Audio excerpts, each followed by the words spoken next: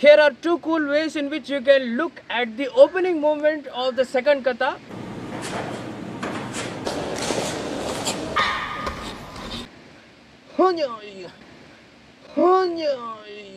You can look at this in a sport point of view, like a parry and a overhook kind of a punch, or you can look at this like a self-defense kind of an exercise or a floor drill from a situation close enough where you can land an elbow. When we talk about bunke of kata, there are different kind of approach. We are approaching in traditional way of Kalari. We are approaching in the form of Ashimoga Prayoga, right? So what is the aspects, what is the technique included in this? We can discuss that, okay? Yeah, so what is that, okay? Yeah. Option 1, you can look at this as an entry after the parry. So it's like a straight punch. Yep. It's of course not going to be this convenient, but yep, trying to go out and a straight or an overhook punch. When you are entering in that direction, usually it's said to be better if you turn your wrist all around, because this is not a safe way of landing and injury is there. So this is a more solid structure. So the punch usually comes like this. So overhook kind of a punch after the parry. This is option number 1.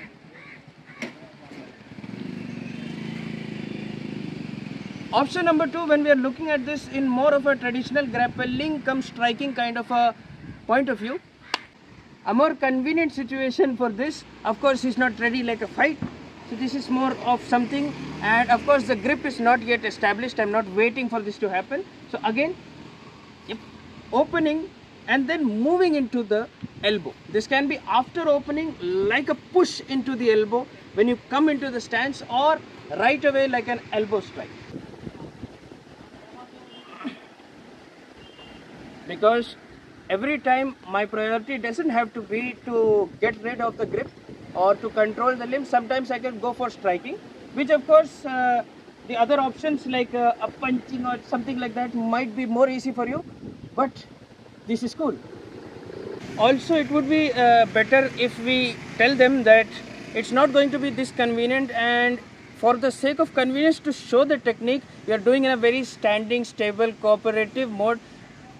The neck holding is like this and I am like it doesn't work like that. If somebody has decided to get hold on you, it's most probably for control and for attacking.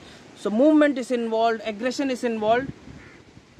So make sure you understand these aspects work better, or if I may, they work only when you work or when you move, when you start executing the technique before the grip is established.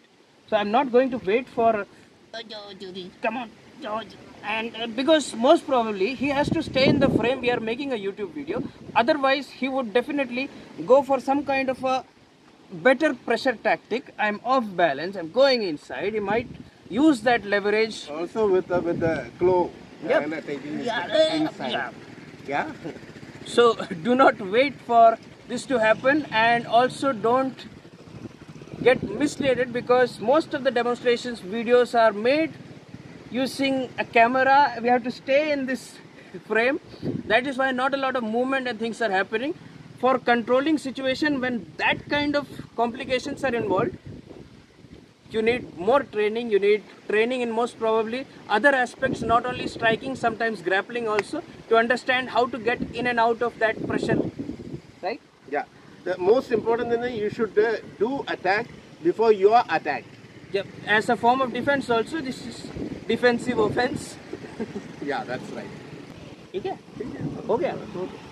ठीक है, फिर तो हो गया. मैंने video पकड़ रखा है. मम्मी ने वीडियो पकड़ रखा है. So hit the like button, subscribe and press the bell icon. Also, Kalari Dhoti link is in description. Sendo Jitsu app, get access to exclusive video modules, courses and much more.